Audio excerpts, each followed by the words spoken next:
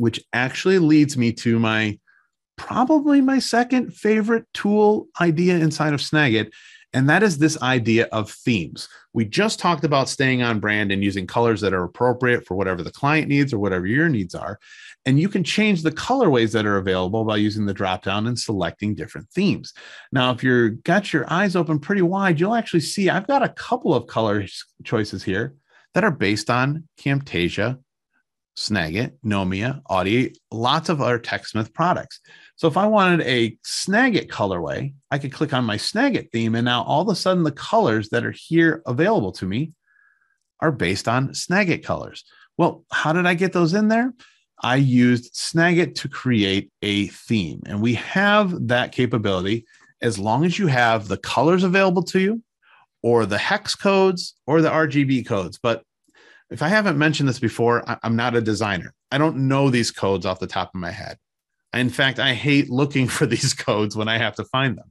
So we made it really easy for you to create a theme, even if you don't have those color codes available to you. And here's how you do it. Underneath the drop-down menu of themes, there is an option at the bottom that says New Theme. And when you click on that, you're brought to a New Theme menu. This is where you can create a brand new theme. And matter of fact, I'm going to create one based on this generic style guide I have sitting over here. We're going to create one for this company called Store It. So I'm going to name it Store It. And then I need to choose up to 8 unique colors that are associated with that brand. And I can click on the colorway and I can kind of guess where that purple is, maybe. Or if I happen to have the hex codes or RGB codes, that's great. But like I said, I need this to be quick and easy. So we've included this. This is a color picker, this eyedropper tool. All you need to do is click on it and hover over the color that you want to be part of that theme, and you click on it. And just with a couple of quick clicks, I can grab all the colors in this colorway, including the secondary colors, because we do support up to 8 colors for a theme. Grab all 5 of them. So these 5 right here, I have available to me right away. I can even define a theme font.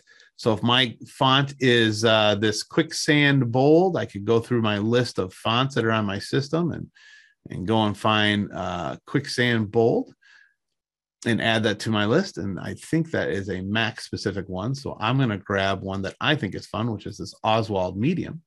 And then when I'm ready, it shows over here on the right what a preview of some of the callouts might look for. And if I know right away that I'm team shadow or no shadow, I can toggle on or off the shadow button right now when I create my theme. And since I'm team no shadow, no shadows for me. Thank you very much. I click create. And now from my drop-down menu, I have a Store IT theme so that when I want to go back to any of those images we're working on and I want a on-brand for Store It theme color call out, just like that, I've got my purple, I've got my secondary purple, I've got the grays and whites and so on and so forth, just like that.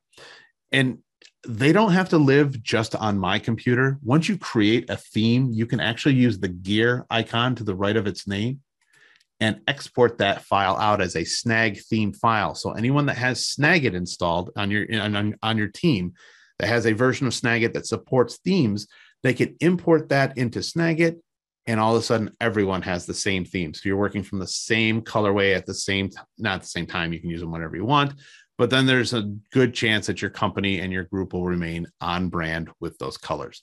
We do this, Ryan, on our team all the time, right? We want to make sure that my Camtasia green is the same as your Camtasia green, is the same as your Snagit blue. We want to make sure they're exactly right so that there's consistency in the branding and the messaging. And what's great about themes is they carry across multiple tools. So right now we're in that call out tool and the theme stays there. Well, if I want to go to the arrow tool, I have that same theme available to me. So right off the bat, I have consistency in how I'm presenting my images.